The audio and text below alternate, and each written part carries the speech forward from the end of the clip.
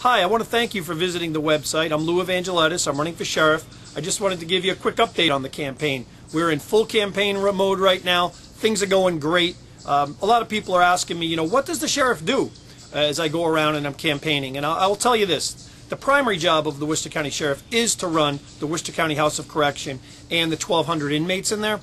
But I'll tell you what, everywhere I go, people are saying to me, the sheriff can do a lot more than that. I know the sheriff can be a lot more than that. I'm making some very few promises in this campaign, but one of them is I'm going to end the culture of patronage that's up at the Sheriff's Department. I'm not going to make a job promise to anybody in this campaign. I'm not taking a dime from anybody who works there. And I'll tell you what, I am pledging that I will never hire any family member of mine, either immediate or distant relative, for any positions up there. If you have an application into the Worcester County House of Correction, you and your family deserve a fair chance at a job. Also, I'm going to be a community servant. I'm going to be out there in our schools teaching our kids about drug and alcohol prevention with some inexpensive programs that work. I want to teach kids about cyberbullying and self-defense. I want to go into our senior centers, teach our seniors about those scam artists that are out to get them.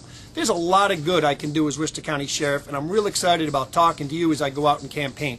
The only other thing I'll mention is this. We've got a lot of great programs we can utilize at the Sheriff's Department.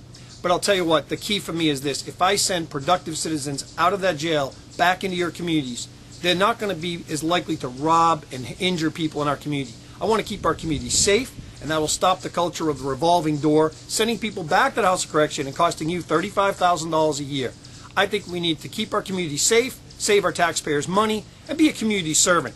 That's what people want in the sheriff. That's the kind of sheriff I'll be for you. So thank you very much, and I look forward to further updates as we keep on with the campaign. Thank you.